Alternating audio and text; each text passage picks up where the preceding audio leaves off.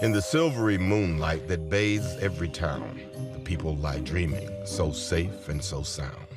They're warm in their beds, snuggled up in their sheets. But 4 years before, they were out in the streets. Now it's as if they don't know what's at stake. All except one girl, wide-eyed and awake.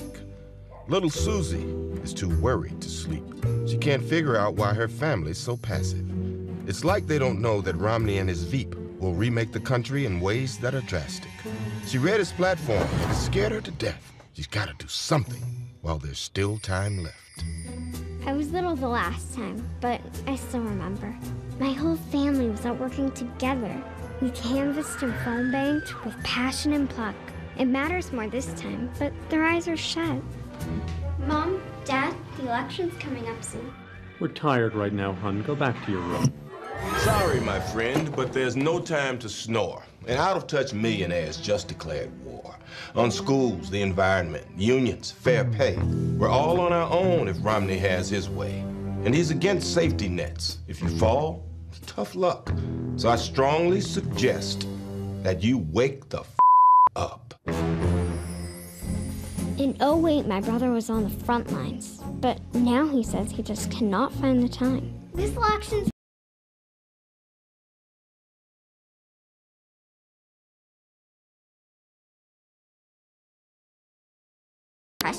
wants gay marriage banned. He stood against the DREAM Act, and he isn't worried about the poor.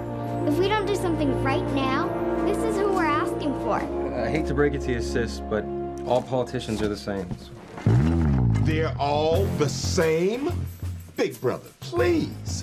Obama sent SEALs to bin Laden's place. Romney sent jobs overseas. And how about that student loan overhaul? It's gonna save you thousands of bucks.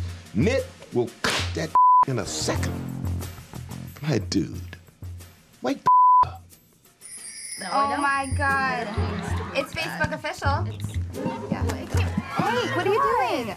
Before the last election, you girls held bake sales for Obama. With Mitt in office, get ready for drama. A vote for Romney is a vote to let Planned Parenthood get cut. Listen to your little sister. Wake the up. I know you're Facebooking, but wow. Get out there and sell some cakes and cookies! Now!